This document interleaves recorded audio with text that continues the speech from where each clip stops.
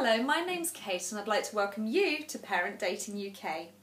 Don't be disheartened by a few bad dates, part 2. Following on from last time, you must stay positive when online dating. Don't be disheartened by a few bad experiences. Stay aware but remain positive. Take the pressure off yourself and avoid raising your hopes up too high. You could potentially only end up disappointed with the results of your first date. Many online daters expect positive results with every prospective date, but it's better to be realistic. The perfect date doesn't always happen.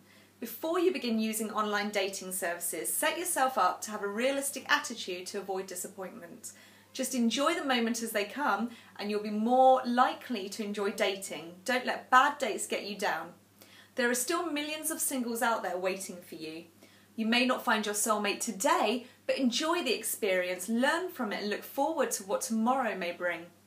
Why not give Parent Dating UK a try today?